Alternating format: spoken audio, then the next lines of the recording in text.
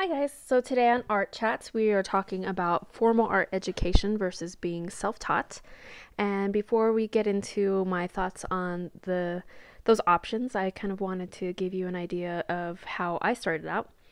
So, my mother was an artist as well. She was self-taught and she grew up really just getting into it for fun. She was quite naturally good at it, and she was known as a class artist. And when she left high school, she got married and started her family quite early.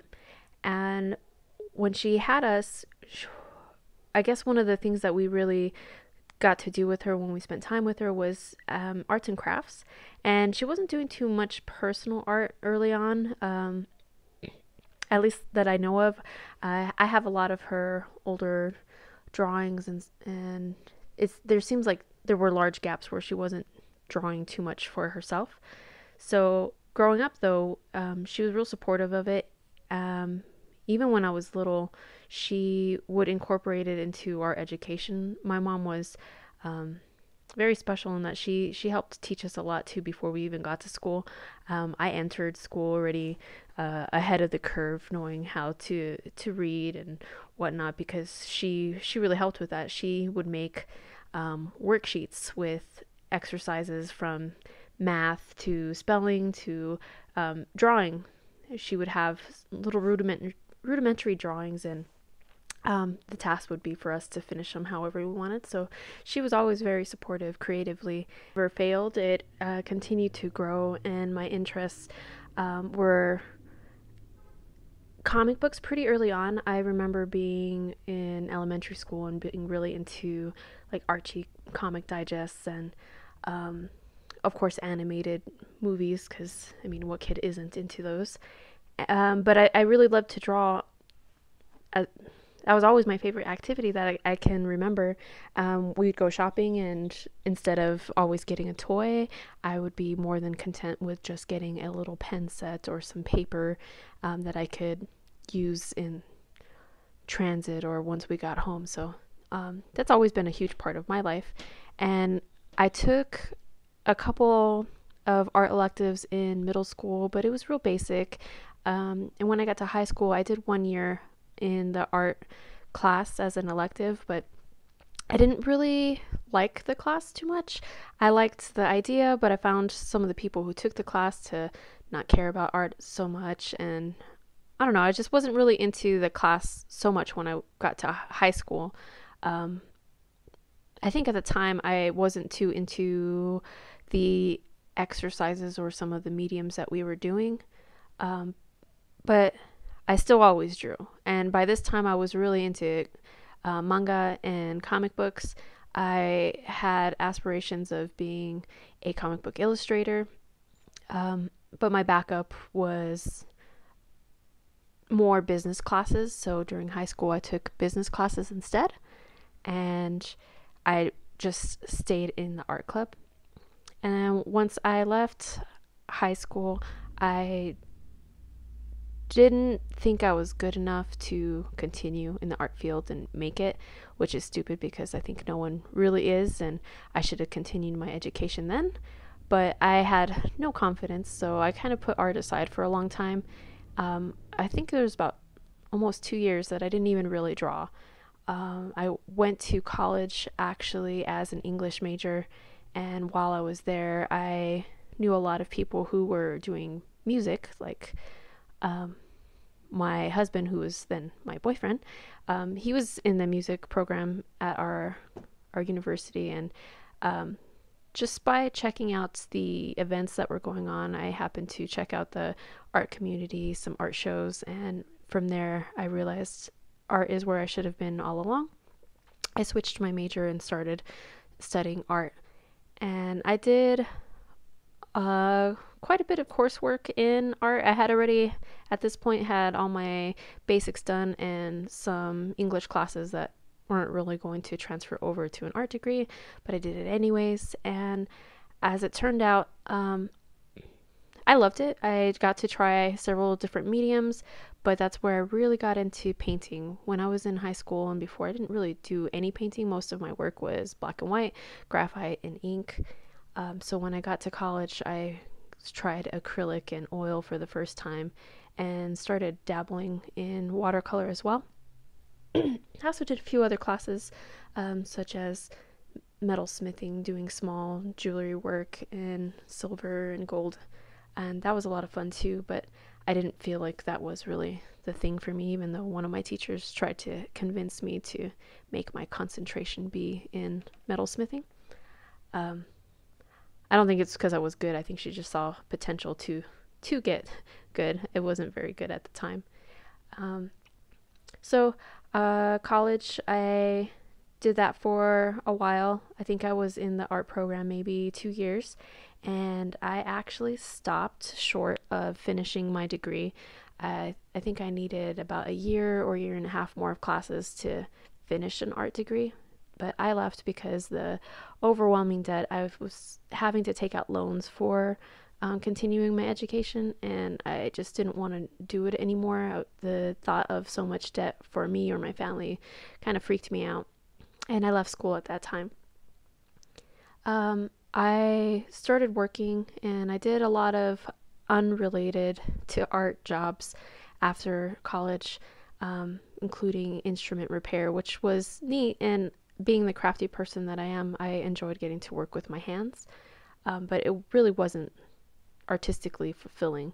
I did that for several years at two different stores. One, I did a lot more than just instrument repair. I did some management and uh, lesson scheduling for the music studios that we had there. I did a lot of different things at that one. When I left there, though, and I came back to El Paso several years later, I started doing the sip and paint classes. Oh, and I guess I should mention, like, all this time that I was doing all these different jobs, and this is over many years, I never stopped doing art. It wasn't a full-time job for me, but I always did it. I kept practicing. I would learn anywhere from books to videos to just elbow grease, working it out myself and selling work here and there. I participated in art shows locally. I sold online. I still do all these things now, but now I am fortunate enough to do solely art. I do those things, selling art online and locally in art shows when I participate in those, but I also have a part-time job doing those sip and paint classes. And so that's my history with art. So to more directly talk about, do you need to go to art school? I think absolutely not. I think it's really up to you and your situation. I think it can be beneficial in a lot of ways, but if you are highly motivated, you can learn from any anything. You can learn from a regimented course that you can do either online or at a school.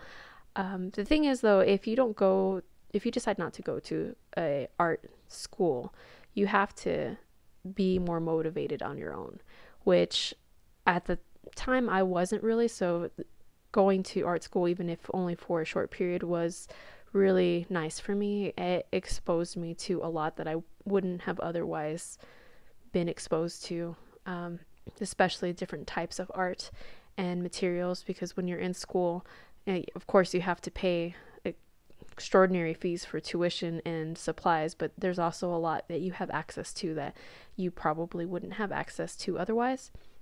So if you're not sure like exactly what kind of art you want to do and you just feel pulled to the creative fields, you might want to actually go to school where you can test things out as such. But if you know you want to do illustration or what have you, you don't necessarily need to go to school.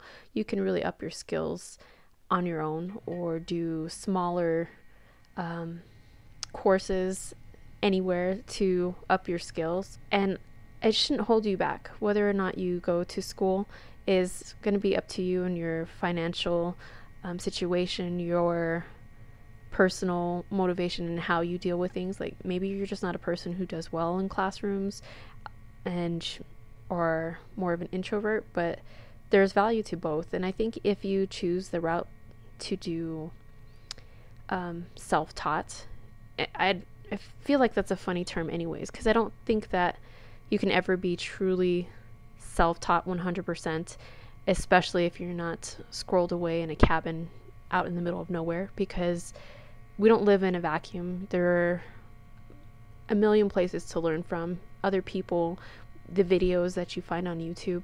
I mean, you're learning from other people's experience too. You pick up a book and you're learning from someone else's experience. So I feel like that self-taught is kind of a funny way to put it, but hopefully you get what I mean.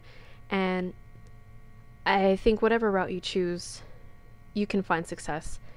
There's a lot of artists on YouTube who are quite young and are self-taught in the sense that they didn't go to a formal art school, and they are amazing. They are better than I ever was at their age and even now. So I just want it to put it out there that it doesn't matter what route you choose. There are different things for different people that would work better for each individual. So I mean, it's ultimately a choice that you're going to have to make on your own. I had a great time the short period that I was taking art courses. It helped me grow a lot personally as an artist. But I did feel like after a while I plateaued, and then later in my personal life, as I went back to it and pushed myself, I felt another growth spurt way after attending college. So lots of ways to go about it. I don't think one has more value over the other. It's just what works for you, really, and how much work you're going to personally put into it, because really either route, you're going to get what you put in, and no one can determine that but you. You can go to an art school and not have the best teachers and still come out way ahead of where you were beforehand, or vice versa. It's 100% the work that you put into it. So try both if you're not sure. See how far you can get in either route, and if it doesn't work for you, try the other route. But again, it's really up to you. So I hope this was of some value to someone out there who is considering which way they want to go, and I would love to open this up for discussion for all. So leave me a comment and I will be checking those out and getting back to all of them. So thanks guys, and have a great day.